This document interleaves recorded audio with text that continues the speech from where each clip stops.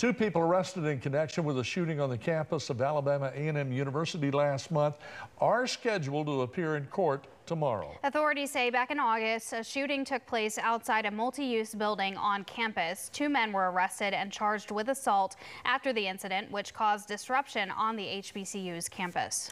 News 19 investigative reporter Dallas Parker joining us now in the studio with the very latest on those cases. Dallas. That's right. Both 23-year-old Willie Nance and 22-year-old Christopher Thomas are scheduled to appear in court tomorrow. Both men were charged with assault in the first degree in August following a shootout on campus.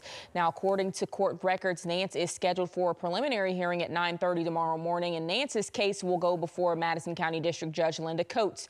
The second man charged in the case, Thomas, is scheduled for a felon examination at 10:30 tomorrow morning. Thomas's case is before Madison County District Judge Don Rosardi. Now, authorities say Nance and Thomas started shooting at one another outside of the night complex on Alabama A&M University's campus. Students who witnessed the incident tell us the two men got into a fight inside of the cafeteria, and the fight moved outside where the gunshots were fired. Officials on the scene told News 19 both men were injured in that shooting.